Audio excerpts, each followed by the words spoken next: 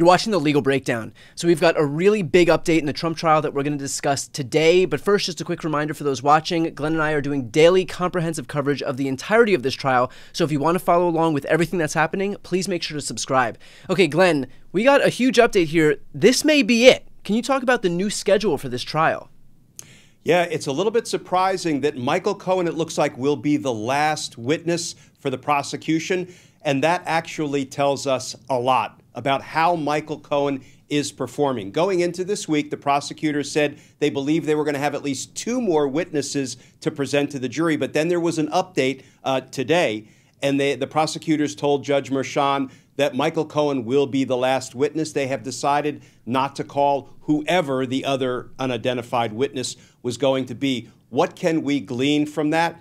You know, one of the things that I always taught my prosecutors when I was supervising federal prosecutors is you want to start strong, but almost more importantly, you want to end strong. When you close the government's case, it's called resting the government's case in chief, the very last witness you called, you want to go out with a bang. You want to give the jury something that they can hold on to that is some of your best, most persuasive, most compelling evidence. The fact that the prosecutors have decided to end with Michael Cohen tells me that his performance was strong, perhaps even stronger than they expected. Now, one of the problems is there are no cameras in the courtroom, so of course we're relying on the reporting, and lots of great reporting is coming out of the courtroom in real time.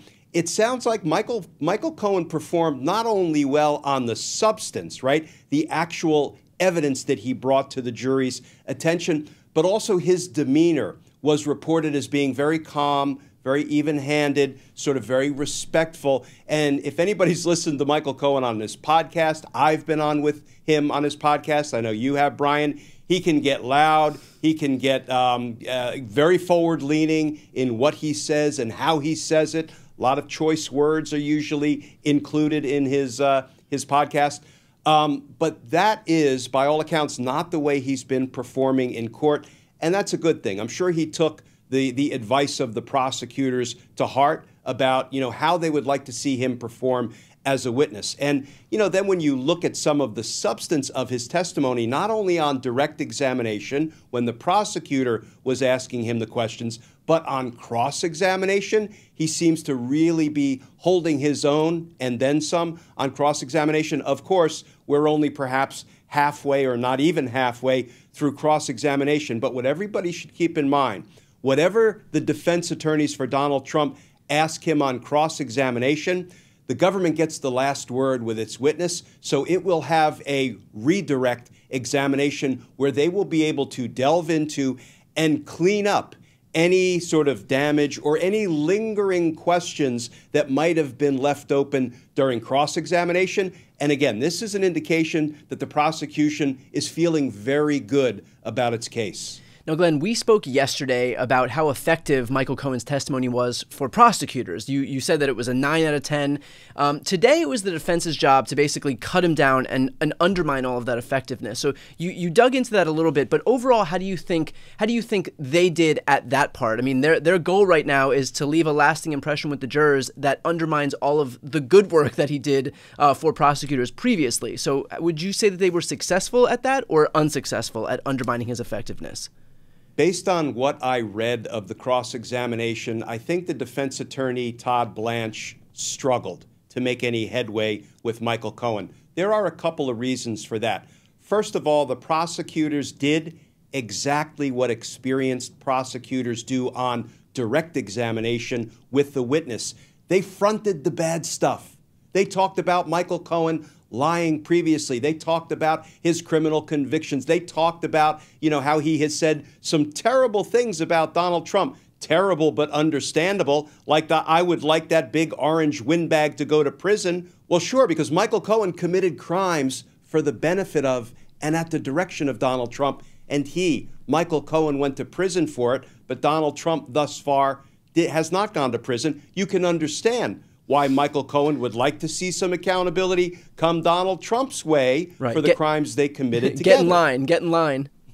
Yeah, so I think the prosecutors did a great job of what we call drawing the sting, because if the prosecution is the first one to tell the jury about the weaknesses in their case and in a particular witness's testimony, then when the defense attorneys stand up and start cross-examining Michael Cohen on, well, wait a minute, you lied. You know, the jury's saying to themselves, yeah, the prosecutors already told us that, but they provided the corroboration, the other evidence from witnesses and documents and cell phone records and false ledger entries and reimbursement checks signed by Donald Trump out of the Oval Office, repaying Michael Cohen. So how about you get to something that's actually helpful and germane, Mr. Defense Attorney? This is the internal dialogue. You know, I sat there for 30 years and watched the wheels turn in the heads of jurors, and I could tell how certain things were landing, sometimes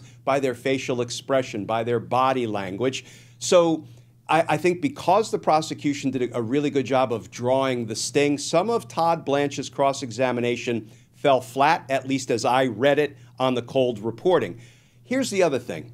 People may not know that just because you're an experienced prosecutor, and I believe Todd Blanche was a prosecutor for about 10 years, does not mean you're going to be an effective defense attorney. In fact, Brian, I have worked with so many prosecutors who left prosecution and went over to the defense side, and I will say more often than not, they were not the best defense attorneys. You know, prosecutors deal with what is, right? What is the evidence? Defense attorneys deal with what might be, what could have been, what should have been, but not what is or what was. Because what is or what was is what incriminated the defendant, got him indicted, and landed him in the defendant's chair in a courtroom. So, you know, defense attorneys need to be creative, and they typically are way more creative than prosecutors. They need to think outside the box. Prosecutors build up a case brick by brick. All a defense attorney has to do is knock out a few of the bricks, make the building a little shaky, and then argue to the jury in closings that, you know what, the government didn't prove it beyond a reasonable doubt. So what I'll say it again. In my experience, former prosecutors don't make the best criminal defense attorneys, and I think Todd Blanche proved that to be true in his cross-examination today. By my reading, it fell flat. It was meandering. He didn't seem to have a theme. He didn't seem to be building to anything. Now, I don't know, maybe he's withholding all the good stuff for the next day when he gets to complete his cross-examination of Michael Cohen, but I'm actually betting not. Well, digging into that a little bit, there was a moment where Trump's lawyer, Todd Blanche, he started lambasting Michael Cohen on the stand for attacking him, meaning the attorney. He was bringing up instances where Michael Cohen attacked Todd Blanche, and the judge called him up for a sidebar and was basically like, "What are you doing, man? This case isn't about you. Why are you trying to make it about you?" Can you speak on that moment? Because that really struck me that perhaps Trump's attorneys don't know what they're doing. Yeah, you know, Brian, I read that exchange, and it was kind of Bush League, because when Todd Blanche started cross-examining Michael Cohen with, well, you called me mean names. I forget what the exact name was that Michael Cohen called Todd Blanche somewhere along the way. And there was an objection, and Mershon said, yeah, sustained, right? Move on. When a defense attorney begins to, or when the jury begins to sense that the defense attorney is taking things personally, and now you're going to start asking the witnesses about, you know, names he may have called you, the defense attorney, that's more a sign of weakness than a sign of strength. I think it landed poorly, as evidenced by the fact that Judge Mershon sustained the objection and, you know, did not want to get into that kind of a sideshow. And let me tell you, there have been lots of questions during the course of the trial that I have heard. Why isn't the prosecutor objecting more? Why isn't the defense attorney objecting more? Here's what I'll tell you my rule of thumb was. If it didn't hurt my case as a prosecutor, I didn't object. Or if it was inadmissible in the form in which it was asked, but I knew they could rework the form in a follow-up question and get the same information out, I didn't object. Yeah. Why? Because sometimes jurors will look at a party who objects too often and say, why are they trying to hide evidence from us? And it is the attorney's obligation to object. But you know what? I tried to be I tried to very sparingly object, only if I knew it was absolutely inadmissible evidence. I believed it was going to hurt my case, because I think when attorneys are always jumping up out of their chairs and yelling objection, the jurors begin to feel like, wait a minute, why is he or she trying to keep all this information from us? All right, so Glenn, at this point, bring us through a timeline of what we can expect if Michael Cohen does end up being the final witness here. What are next steps in this trial? When will the jury have a chance to deliberate? Walk us through this. Yeah, so interesting. It's a little bit in the hands of the defense attorneys and Donald Trump now. Why do I say that?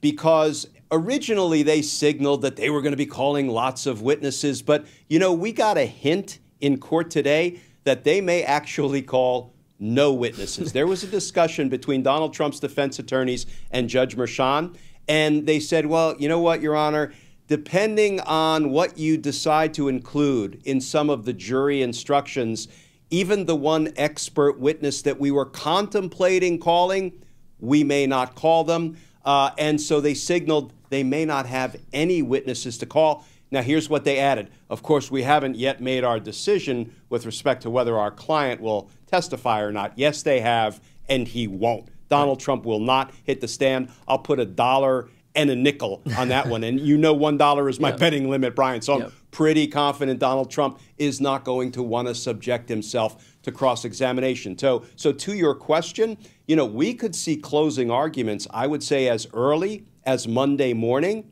and we could see the case in the hands of the jury by the middle of next week. Okay, well, obviously things are ramping up pretty quickly now. So for those watching, if you want to follow along as this trial winds down and as we get closer and closer to a conviction by this jury, please make sure to subscribe. The links to both of our channels are right here on the screen. I'm Brian Tyler Cohen. And I'm Glenn Kirshner. You're watching The Legal Breakdown.